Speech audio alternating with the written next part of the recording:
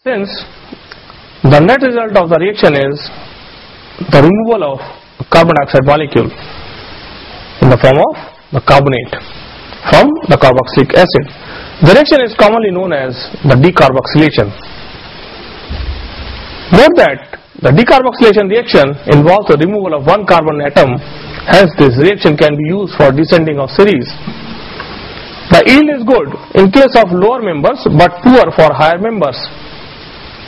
Next, by the electrolysis of a concentrated aqueous solution of an alkali, that is sodium or potassium salts of a saturated monocarboxylic acid using platinum electrodes, the reaction is known as the method is known as coal-based electrolytic method. Alkanes are collected at anode.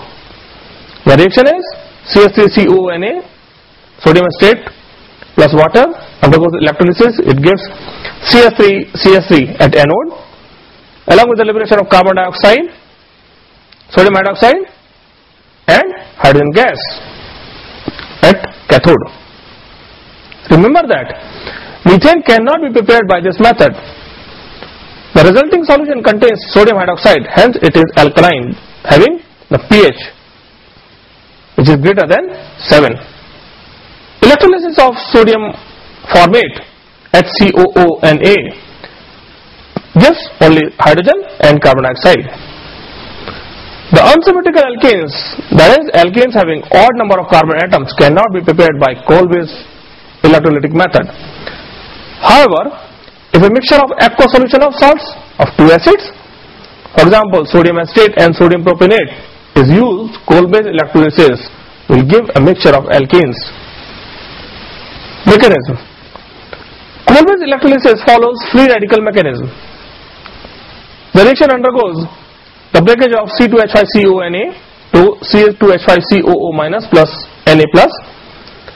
At anode, the C2H5COO minus, it gives the radical C2H5COO radical plus 2 electrons. The two radicals C2H5COO, it gives C2H5 radical along with the liberation of carbon dioxide gas. The C2H5 radical, two radicals of C2H5, they combine together to form C2H5 or to form the mixture of C2H6 plus C2H4. At cathode, the remaining sodium ion, it gains 2 electrons which are eliminated at anode to give sodium. The sodium reacts with water to give sodium hydroxide and hydrogen gas. Lower alkanes and alkenes, for example C2H6 and C2H4, along with esters, are also obtained as side products. Like C2H5CO radical plus ethyl radical, they combine together to give C2H5CO C2H5, but in a mild quantity.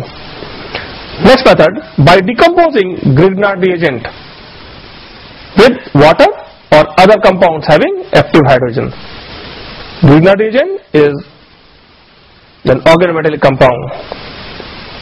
The compounds having active hydrogens are water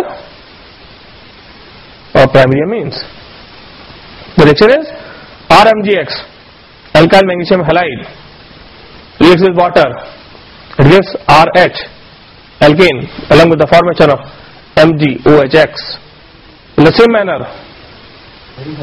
ethyl magnesium iodide reacts with amines, secondary amine, it gives methane along with the formation of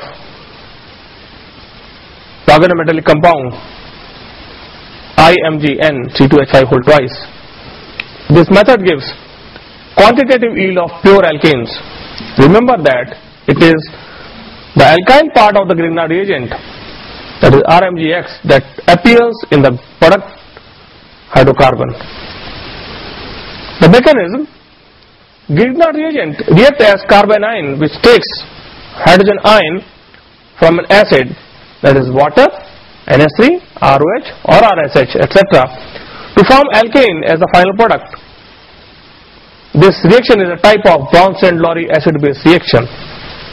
The reaction is CH3CH2 MgX, the transfer of electrons with alcohols, HOR, it gives the conjugate acid and conjugate base. Here, proton of the acid ROH makes the bond between CH3CH2 and MgX to cleave. Hence, the reaction may be called protonalysis.